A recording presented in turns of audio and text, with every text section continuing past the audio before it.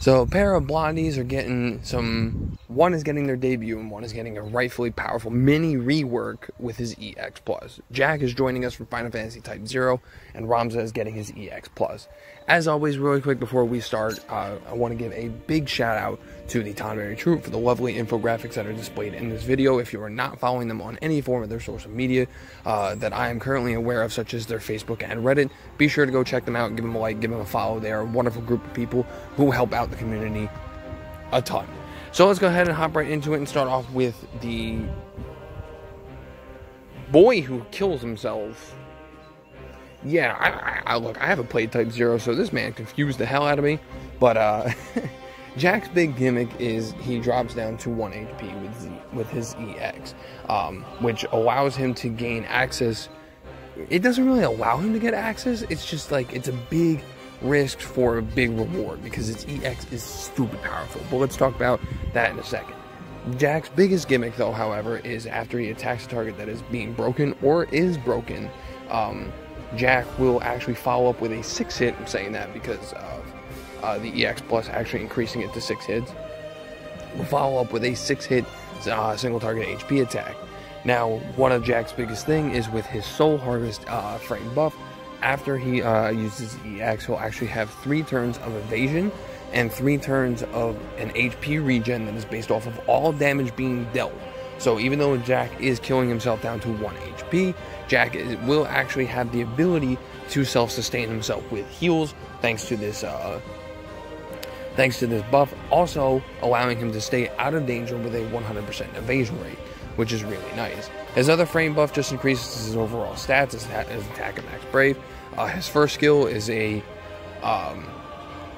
single target HP attack that actually does increase crit damage if he's attacking a target that's not targeting himself. His second skill is an AoE split damage.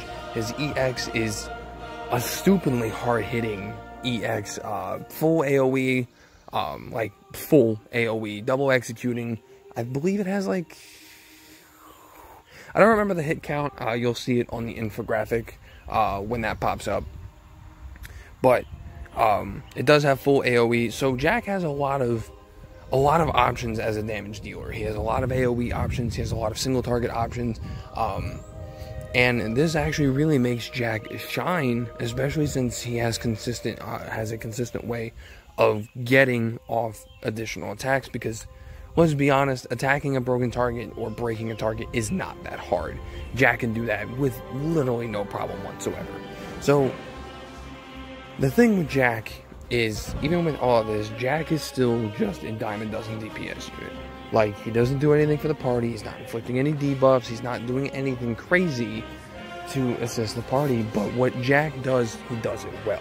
Jack excels so hard in damage, and much like characters like Tifa, not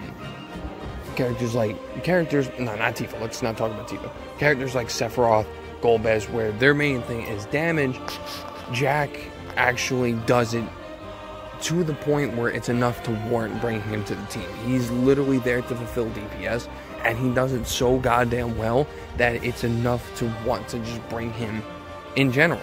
You can fill your other teammates with characters with other different kinds of shenanigans. Oh, and I did forget to mention, there is one good thing going for Jack. He has turn manipulation, so his second skill will actually scoot him in front of the target when they are being broken. That's incredible. He has awesome turn manipulation to keep him going. He has some pretty decent longevity. His HP attack plus. It's only a 2-hit single target HP attack with 120% overflow, but it's still serviceable. Jack, honestly, I'm just going to come out right and say it. A lot of people have differing opinions on Jack. I think Jack is important for the Chaos era. Honest to God, even now, like, I know on the JP side he's really fallen off, especially because like we're getting like new bursts and stuff like that. But I honestly think Jack still holds his own through the entirety of the Chaos era. Even you can still even use him when we get to the Lufenia era. That's how firmly I believe that Jack's ability and damage is just there. Obviously, he will get outclassed as we go a little further, as all DPS units eventually do. But I think he holds his own well enough to give him a nod to say he's important for the Chaos era. You're going to want to 3 out of 3 him. That's the way to go with all DPS units. You want to take full advantage of the fact that their damage is there.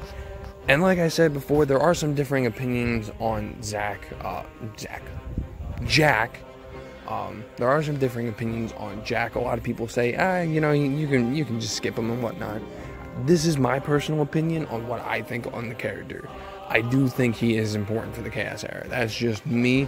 Take that as you will. Take all the information I'm supplying as you will if you do decide to pull.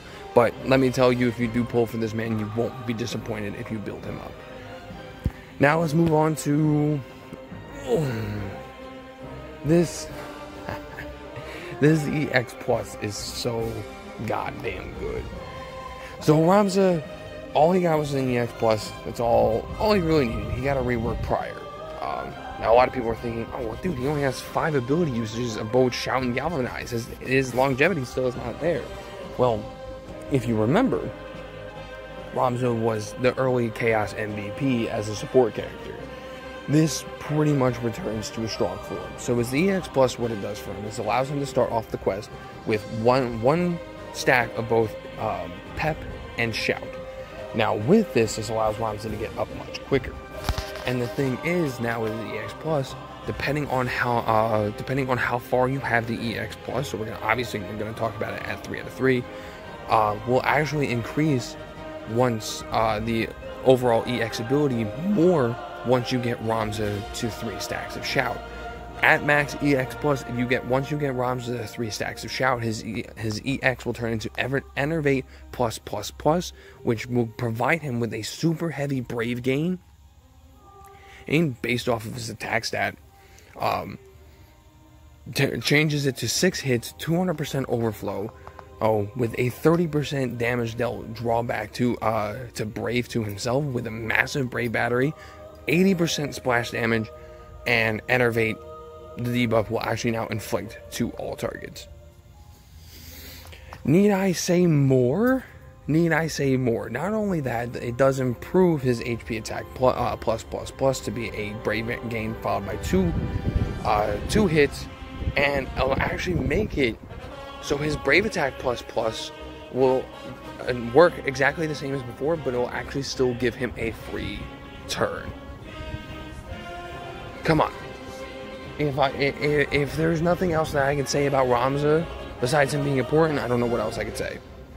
Ramza is a phenomenal attack-based support character. Free turn, incredible EX that actually comes up really quickly. Oh, and I also forgot to mention that his EX will actually now give him two turns of Shout. Depending on whatever stack it's on, doesn't matter. It will give him 2 additional turns, so he now has a way to extend his Shout outside of just popping the ability. Ramza, like, come on. What else can I say?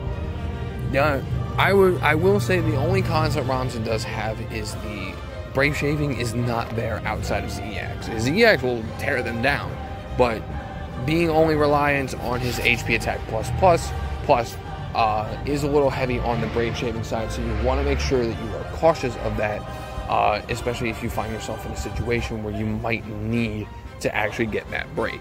So that issue still remains. The same issue as before is Ramza's auras themselves are not too great. Most of what he's supplying is through his buffs, so you want to make sure that those stay on. You want to make sure you're not running him alongside of a character that's going to push those off, because Ramza does have some very potent buffs that he does supply to the party, so you want to make sure you're not counteracting that. So he's not like a plug into literally any kind of team kind of character. You want to make sure that you're paying specific attention to certain characters and their buffs. But need I say more? Honestly, I myself cannot say anything other than the fact that Ramza is important for the Chaos Era. This man is absolutely insane, and I love him. I've been having so much fun with him. I've just been a little lazy getting that Diabolos board up, which I'll get it. But he is an absolute blast of a character. Absolutely phenomenal character. Definitely 3 out of 3 him. I know a lot of people say you could probably just 2 out of 3 him, maybe even 0 out of 3 him. I've seen a lot of people run him 0 out of 3, but why would you do that? Like, why would you? I don't even know why you would do that. Just 3 out of 3 him. He's just absolutely incredible. But yeah, enough gushing. trust me, that was completely biased aside. I do 100% believe that Ramza is a disgusting character. Like, he is very good. He's very, very good. But that'll pretty much do it for this one, guys. This is a very powerful banner filled with one of probably the best DPS units that we've seen in a minute on a main banner, besides, like, I don't know, like, Aranea. Honestly, like, Jack just excels in damage heavily, and Ramza is one of the better attack-based support characters that we have currently, and helps out a ton with a lot of free turns and everything like that. So that'll pretty much do it for me on this one, guys. Thank you so much for watching, and I'll see you in the next one.